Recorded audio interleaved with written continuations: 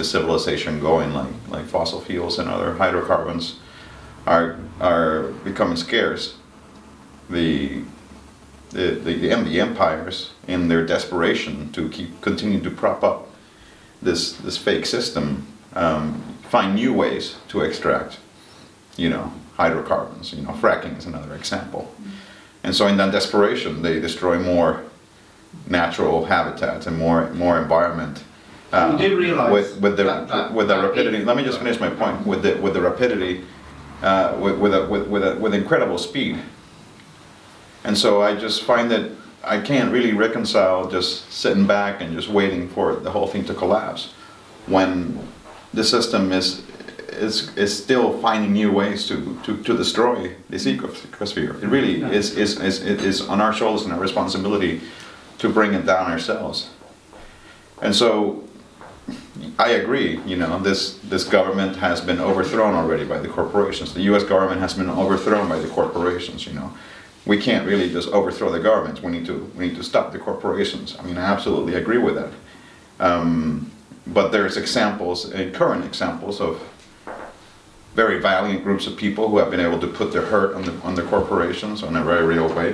The folks fighting oil extraction in Nigeria are certainly one of the best examples. The movement for the emancipation of the Niger Delta, which is a small group of people with very few resources who have reduced the output of oil of the Niger Delta by 30%, sometimes more.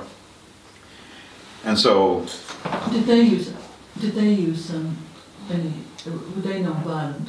Absolutely not. They were violent. Yeah. They're using everything they have to actually stop them, and they use violence and kidnapping and sabotage and all kinds of different tactics because they had a non-violent movement, the non-violent movement of the Ogoni people for many years. Ken Saro-Wiwa was their leader, and he was murdered by the government on behalf of the corporations. So what do you do at that point when you tried everything else? You're going to let the corporations continue trashing what are the largest wetlands in Africa, maybe in the world right now. And so, they just certainly had enough. But what they have shown us is that what a small group of committed people, well-organized people with very few resources can do. And all of us here in this room have many more resources than these groups in the third world. So,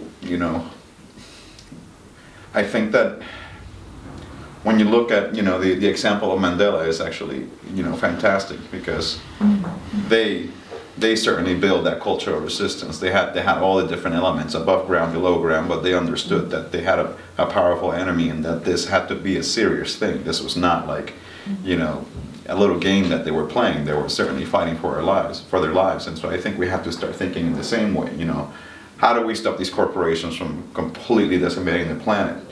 These are the tactics that were used in the past, obviously not working. The balance sheet is certainly higher on the destruction side than on areas of wild nature saved. And so,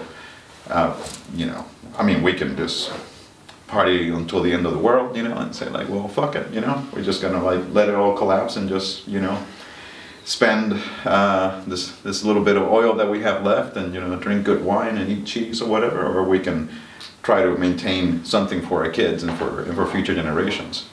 And I think a lot of people deep in their heart don't want the ecosphere to be completely decimated, But I think, again, it has to be, something that we take very seriously and that we work towards every single day of our lives. Yeah. I want to thank you for the powerful message in your film. Thanks. It's hard to swallow. It's a very tough message. And obviously you come over in a very authentic, dedicated manner to want to create change. I find it very hard to accept that to support the arms industry is the way to fight this. I'm really uncomfortable with that.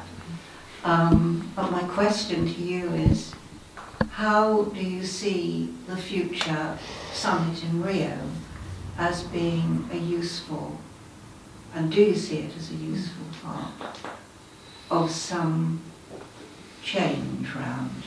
Do you see as a possible forum Or are you very cynical? Well, you know, been following the COP, you know, meetings over the past 3 years specifically, and I did attend the demonstrations that happened in Mexico for the COP16. I mean, when these summits happen, it's almost like they've, even before they happen, they already declare that, you know, there's not going to be any deal reached, you know. Then the solutions that are being touted are something called RED and RED Plus, which are carbon trading schemes, which are not real solutions. It's another way of commodifying, of, you know, sort of greenwashing the problem. The scientists, the climate scientists have been extremely clear with us, you know, what we need to do is go to zero carbon emissions. Not 20%, not 50%, but zero carbon emissions means only one thing: we stop burning fossil fuels. I mean, look around. Is anything changing? Are the corporations like working towards this? Are the governments of the world really working towards this? You know, the people who have the power and the resources to actually give us a soft landing are not even making a half a step towards that post-carbon future. And so, again, it's really up to us. We really can't, you know, even the most supposedly benevolent governments, like the government of Bolivia, are continuing with oil exploration and oil extraction and gas extraction, and kicking off indigenous people who Evo Morales says he represents, kicking them off their land for these sort of things. And so his people are rising up over there and trying to stop them. I mean, I think that we've played this game long enough. I think we've asked nicely long enough, and I think the time for asking nicely is basically done, you know. I think it's time to fight. And Gandhi did say fight for what you feel is right, but not to oppress, didn't he? Absolutely. That was his message. Absolutely. Can you be more specific about what you mean by fight, in terms of what actions you would be doing, and what you're advocating we would be doing? Yeah, I mean, this is where it gets a little tricky, speaking in public. But certainly within local context, I mean, I don't live here, so I don't know what the issues that are happening here are. But I think it's about thinking strategically and actually doing the things that need to be done to stop that, right? And so it's hard for me to say, like, you know, you need to do X, Y, or Z, and not knowing what's happening over here. But in the end, just to give examples, oil extraction needs to be stopped. You know, how we stop it, we have to figure that out. Coal-fired power plants need to be stopped. Hydraulic fracturing needs to be stopped. Oil refineries need to be stopped. I mean, I think you get the point, right? When groups organize themselves, like serious resistance movements, or organize themselves, you know, they need to, you know, build the infrastructure that's going to support the folks who are going to act extra legally to stop, you know, whatever it is that they're trying to stop, or to win whatever they're trying to win. But I think that, you know, unfortunately, in the situation that we're in, no amount of voting, no amount of petition writing, no amount of protest is going to bring us to zero carbon emissions, which is what we need to do. And so I think that one of the things that Derek Jensen and a couple of people in the film did, Lierre Keith and Eric McVeigh wrote a book called Deep Green Resistance, in which they actually have a taxonomy of resistance and basically look at how groups, including the ANC, how groups organize themselves. And I highly recommend that book if people here are really interested in furthering this discussion in your communities. What was the name of the book again? Deep Green Resistance. Yeah. It seems to me that the most incredibly effective organisations are the massive, oppressive organisations who have shown us how to be effective. And there are many techniques that we could perhaps use, like our language. Creeping into that language is the language of oppression.